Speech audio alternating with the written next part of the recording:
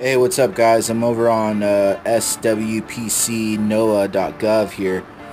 There's these minor G1 geomagnetic storms being observed today, and there's also a warning for tomorrow.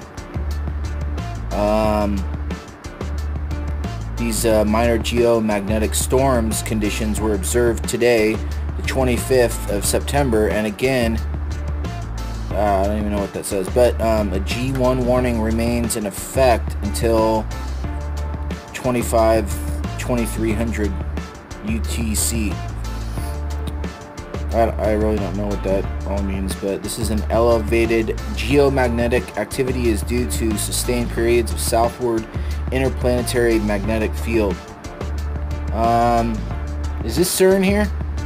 Are we witnessing some CERN stuff? Let's get a decode.